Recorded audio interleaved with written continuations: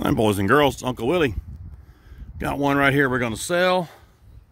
It is a 2001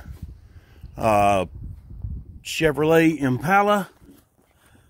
And right there, if you can see it, I don't know if it's still bubbling or not, but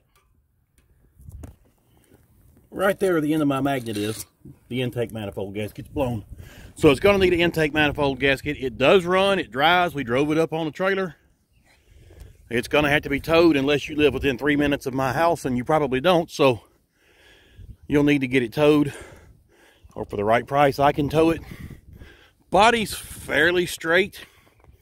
I mean, I've got some minor stuff on it, but I don't see any damage that I wouldn't expect on any other 20-year-old car. The interior is, well, it's used.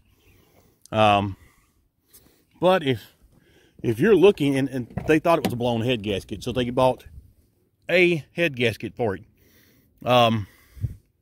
You can have that with it, but it's the intake manifold gasket that's leaking. It was actually bubbling, and if I can get the other video to run, I'll edit it in here. Probably about here.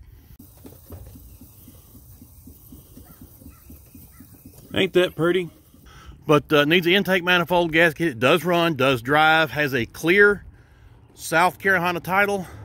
All it needs is your signature to be yours. And I'm gonna start this at 700 and see if you can talk me out of it. It's Uncle Willie, and I'm going in.